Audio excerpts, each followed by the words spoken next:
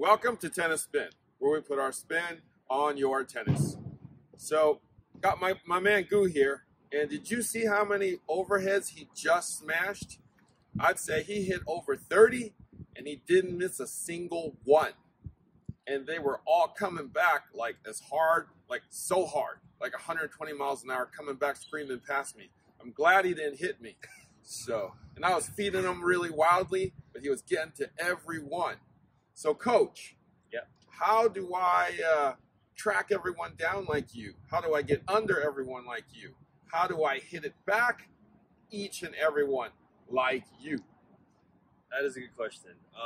As you can see, the overhead is a really effective weapon when used correctly. But it's a tough one. It's a lot of people get the misconception of how the ball is, right? The ball is high in the air, but you got to move your feet to the ball. So positioning, making contact like a serve, and going forward to the ball is always a crucial thing. So learning how to track is the biggest thing. So as you can tell from my footwork, I keep moving. I don't stay still until I feel confident that I stay where I want to be and I hit through the ball.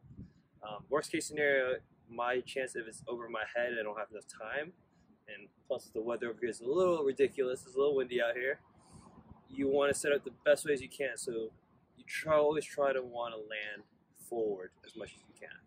So you guys can hear the wind, I'm sure. So it's kind of swirling. We don't know if it's going left to right, right to left, straight up and straight down. So we got to keep our feet moving, okay? We got to keep our feet moving. We got to get under the ball, right? This wind, you can think you're right under the ball, and then the wind can just take it away from you. So you got to be quick on your feet, and don't be like me a lot of times in which I just plant myself and think the ball is just going to come right over my head so I can smash it, okay? We got to be moving. So Coach Good told me an interesting thing before we started filming. He said, pretend you're the quarterback, right? What does that mean? That's a good question. Just kidding. So when we think about an overhead, right, I always think about it as like a long hike. So if everyone's familiar with football, American football, when you hike the ball, the quarterback, when he feels the pressure, like the blitz coming through, right, what's his first instinct when he has to run back? It's almost like a crossover, or people call it the grapevine. I call it crossover, karaoke, many versions of that, right? The reason why we go like this right away is the most effective way to run back, right? If the ball's really over our head, then we pull off the crossover. If it's a little bit, let's say a minor adjustment, then you can side shuffle. We have time, right? Side shuffle, kind of minor adjustments, looking at the ball where it's going to be. But most of the time, if that ball pops up and you want to move there effectively, efficiently, always bring over the cross step. So it's like I'm you're like ready for a hike, and exactly. then you're ready. I'm a quarterback. When that ball comes hike, right. You're ready to turn on the side. Exactly. Ready for that. Right. And afterwards, when you finish, you always want to land forward. Exactly. So we also want to get. It does two things. It gets you moving, right? Mm-hmm. Quarterback keeps you moving, but it also gets you sideways, which is the position that you need to be. Because no one's going to be hitting an overhead like this. Well, no one throws a football like that. Right, exactly. You can't throw a football like this, right? We got to be this way so we can get our legs into it and our bodies into it. So immediately we go side, right? Side and back. Okay, so I want to try a few and see if I can get under it. Wish me luck. So the drill that we're going to do with Harry is he's going to touch the net. When he taps that net or touches it, I'm going to lob it over his head. His goal is trying to get into that football position, a QB stance. Run right away, try to get it the best position possible.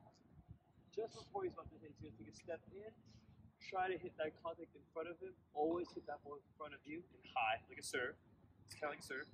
And you finish all the way through moving forward. Okay, one more quick thing for the viewers out there. What grip am I using? Oh, that is a good question. It is always going to be the continental grip. So the shake hand grip, okay? Yes. Shaking hands or the hammer grip. The shake always hands grip. Use the continental.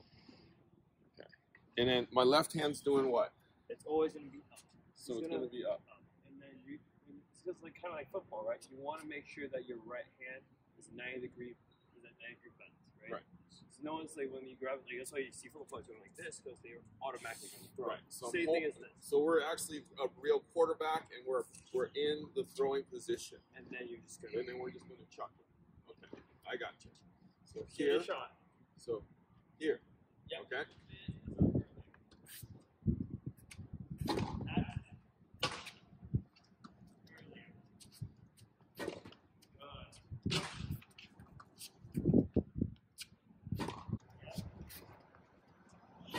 Oh, sorry.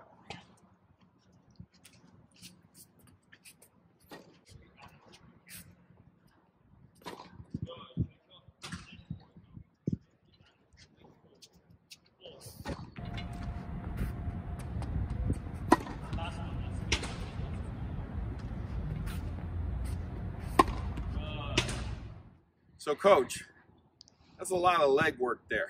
Yes. So it's a very physical stroke, isn't it? Yes, definitely.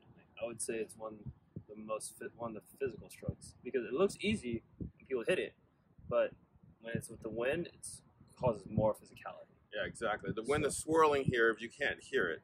Yeah. So even if you think you're under it, you're not. Yeah. Right? Because it starts, sometimes it goes to the right and then it goes to the left. So I'm under it and then I gotta, I'm coming back this way. So it's a very underrated shot too. So it looks easy on TV or just how people makes it look easy, but it's actually really tough. It's Right. one of the toughest shots. So I'm actually gonna do one more drill. I'm gonna feed Coach Goose some. He's gonna talk his way through the strokes a couple times. So watch this. So I want you to. Yep. So I'm ready to move back and efficiently with my crossover. As soon as you tap, I go. You're ready. Look at that. Tap. Right. Nope. Tap. Bam. Tap. Work back to this tap. I'm gonna go backhand side. Oh. Sorry. Try that again. Tap. Go ahead. One on the backhand side. Good. One more. Let's see where I go. I'm gonna go to the forehand side and deep forward. Look at you go. Look at you go. Last one. Yep. Right back. Oh. Nice and deep. Oh, who does that? Who does that, guys? Woo. That's amazing. That was tough. That is amazing. If I were to do that, I'd be on the ground. All right? I'm glad I got young Coach Goo here that can run everything down. All right? If you guys decide to do this drill, take it slow. Yes. Okay? You're going to break an ankle. You're going to break a knee. You're going to break a hip. Don't break your head. Okay? Try this drill slowly. Just make sure you get under the ball. See, you hear this wind? You hear this wind? It is tough out here. Yeah. But try it. It's fun, guys. It's It fun. is. Yeah. Let's have fun with it. Most of these drills that we like try to send out to you guys is all fun. It's just trying to experiment. It's the biggest thing about tennis. It's learning from your failures and then having fun with it, right? Exactly. And just being prepared for it. Knowing how to do it correctly. Right? So just to quickly go over it again. We're quarterback, Yeah. right?